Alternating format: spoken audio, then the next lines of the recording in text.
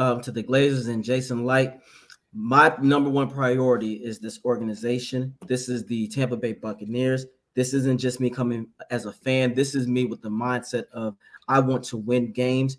And by winning games, that means you put your players in the best position. And most importantly, as a coach, you must believe in them. If you do not believe in this team and you have more fear for the other opponents, you do not deserve to be a leader amongst these men, because these are men, and they have confidence and they need that. And that's where I come in. But also, I'm inventive. I'm a student of the game. I ask questions that I don't know, and I'm just here. And I have the energy and passion. And I told you, my biggest thing is passion and accountability. So that is what I would bring to your organization. Again, I can conduct myself in a professional manner. Um, can I be colorful at times? Yes, but I can know when to be discreet. And again, I'm here for the Tampa Bay Buccaneers. That is the number one priority.